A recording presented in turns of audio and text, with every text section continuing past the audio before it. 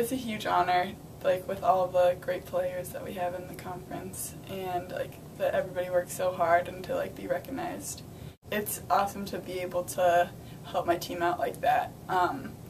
and to contribute basically in any way I can. I think it just, like, I mean, when you're in the flow of things and you, like,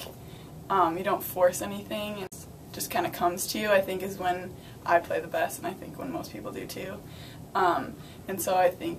that it just felt like I was just going out and playing and not, like, thinking too much into things and just, like, shooting it and not being like, well,